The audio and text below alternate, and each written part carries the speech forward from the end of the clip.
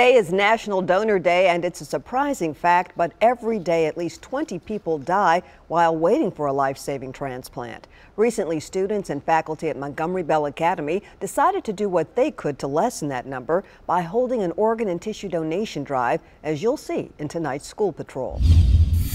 Oh, yeah, you can sign up. You can sign up. It's lunchtime here at Montgomery Bell Academy. How are you doing? Are you signed up? And hoping to take advantage of the traffic in the foyer. Have you signed up? I am. I signed up Monday at lunch. Are seniors Joseph Spear. Since it's called LifeSavers, we've got some LifeSavers out. And Wesley Hall. You are an organ donor because you actually have that R right there. I'm already an organ. Yeah, you're already an organ donor. LifeSavers is the name of the drive students are supporting. But he's just signing up on the website. Organized to sign up. It's actually not that hard at all. Organ and tissue donors. Once you let them know about the need, 115,000 people on the waiting list. Here at the school. As long as you know how to type, you can sign up. They totally see it, why they should get involved and why they should sign up. He actually has a learner's permit. This plan originated with MBA teacher Annie Williams. Miss Williams, for example, it was an 18-year-old passed away whose liver, kept her alive and allows her to, be with her daughter. So. Do you have a permit? I do. Can I see your permit? My uncle, actually, when he passed away, he was an organ donor, and he was able to save 4 lives. Do you have your license with you? There were other connections for students as well. 2 MBA alums, Stephen and John Eisens, their father was a liver transplant recipient back in 1991. And for me, that was just a really profound experience,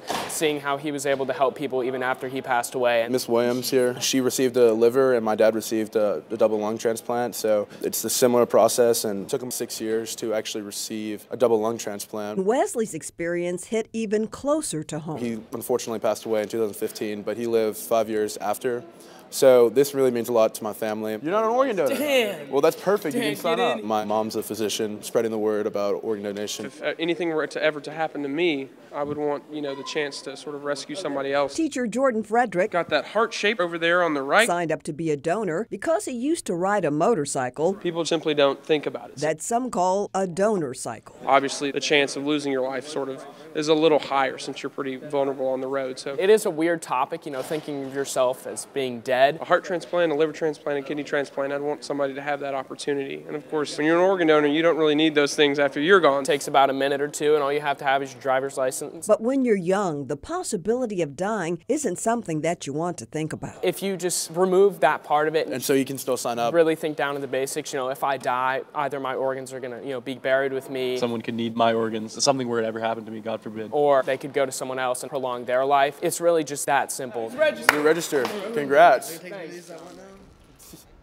One organ donor can save as many as 8 lives. LifeSavers at MBA signed up at least 60 new potential donors. Now that drive has moved to Harpeth Hall. It's a great program. It really is. Glad Makes to you see think. young people getting involved in it. Yep.